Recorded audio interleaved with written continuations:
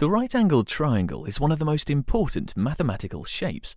The 90-degree, or right angle, is formed by two of the sides.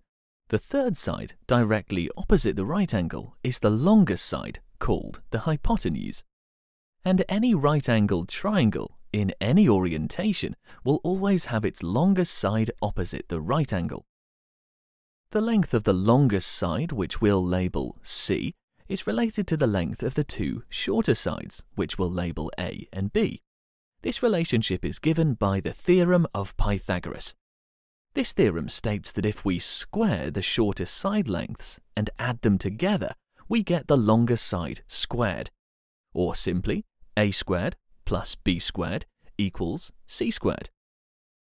This right-angled triangle has side lengths of 3, 4, and 5 units. We can see the relationship between these sides by imagining a square drawn on each side. This side makes a 3 by 3 square, so an area of 9 square units. This side makes a 4 by 4 square, so an area of 16 square units. And the longest side makes a 5 by 5 square, so an area of 25 square units. Adding the areas of the smaller squares gives the same area as the larger square. That is that the sum of the squares of the shorter sides equals the square of the longer side.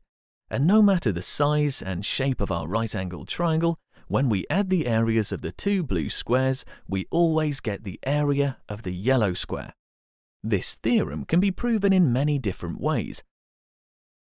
As an example, take a square and divide each side in the same ratio of A to B. This will give 4 points on the square. Connect the 4 points to give this yellow square with a side length of C, and so an area of C squared. Now let's rearrange the green triangles by sliding them within the largest square frame. This gives 2 yellow squares, one with an area of A squared and the other with an area of B squared. But if we compare to our original arrangement, the total yellow areas in these two diagrams must be equal, as we've only shifted the triangles within the same square frame. So A squared plus B squared is equal to C squared, which proves Pythagoras' theorem.